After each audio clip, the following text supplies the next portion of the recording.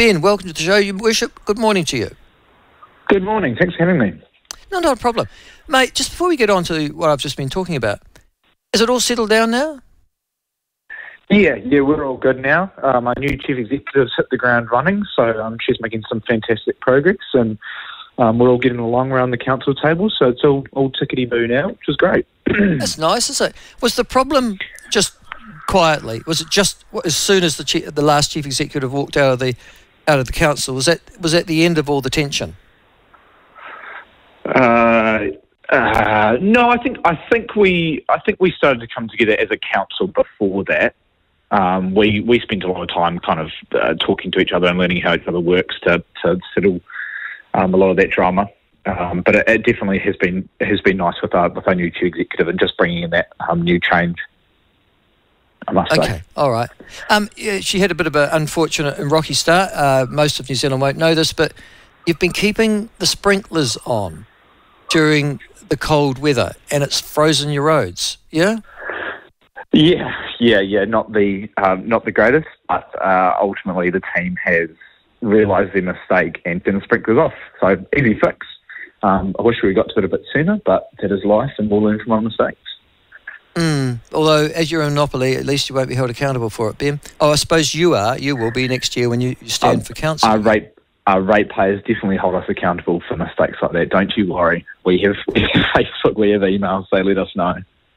Yeah, well, and that's fair enough. Actually, I'll come to that later on, because it was another refrain. It was led TV1 News last night about the insults and about the aggression that is being directed towards local councils at the moment.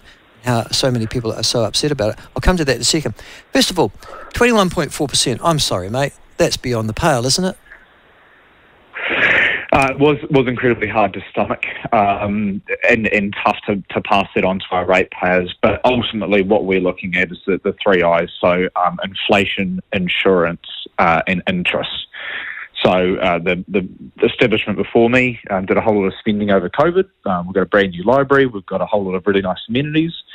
Ultimately, that comes at a cost of debt, and you've got to pay interest on that. So that's what's really stung us. We only really had about 4% to play with. 18% of that is stuff we largely couldn't control. Okay. And this is where I sort of start to push back, because I think every mayor, including our own chairman of our regional council, with the same thing. And I always say, so why aren't you cutting your staff? Because that's your biggest expense. Everybody else is making staff redundant if they're not making any money. Why is the Gore District Council and every other district council and city council run away from cutting staff to cut your cloth? So we did cut staff. So there are a number of staff positions that no longer exist. But ultimately, we run on the smell of an oily rag as is, and I know that's a cliche that all local governments use, but we don't have a whole lot of fat to trim in terms of staff. It is our biggest costs are roading in three waters, like the minister's already talked about this morning. It's those big infrastructure projects. That's where your money is. Whether you're cutting a salary of 60, 70k, that's nothing when 1% is $250,000. But you're also very small, and the minister did talk about that this morning as well. And you are surrounded by smaller councils. There's Clutha on one of your borders, I think, the Clutha District Council, which makes no sense to me at all. Then there's the Southland District Council, and Invercargill's got its own council. Then you've got a Southland Regional Council overlaying that. Are you over-governed?